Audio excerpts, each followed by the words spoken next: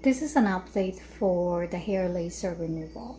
So before the treatment, I have to shave, and that's the requirements. Then after the treatment, if the hair goes back, of course it will grow back because it's few days now. It's more than a week, I believe.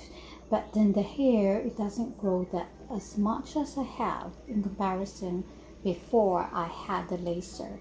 So it works for me though, and I'm happy with the result. And then we'll see for the second treatment. Welcome to Products Atura. I am your host, Joanne Pasek, your natural health consultant. Today I'm going for my regular whirlpool routine, and in fact I go also to sauna, but because the sauna is closed due to the pandemic, so I normally go to the whirlpool in order for me to have part of my lifestyle, as I am constantly busy and working on foot. And most of all, this is very important that it's connected to why I am doing the laser hair removal. So I'm going to show you what's the update from our laser hair removal. So if you're going to look into here now, this is already, I shaved only this one once from the day I had my laser hair removal. So as you can see the difference.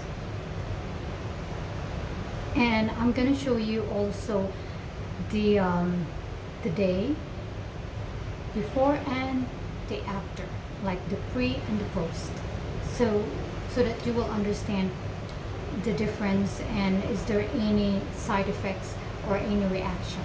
So please, this is a very quick update for my laser hair removal, and the upcoming will be February the 12th. It's a big difference for the first treatment of laser hair removal, and this is already a few days now.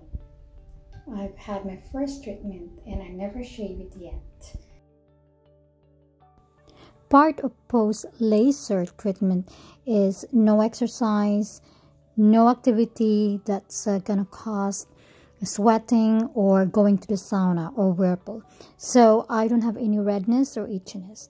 Therefore, I did my best to not to use tweezer anymore, and that's eliminated in my life as I decided to have a laser hair removal, and as well as the cream.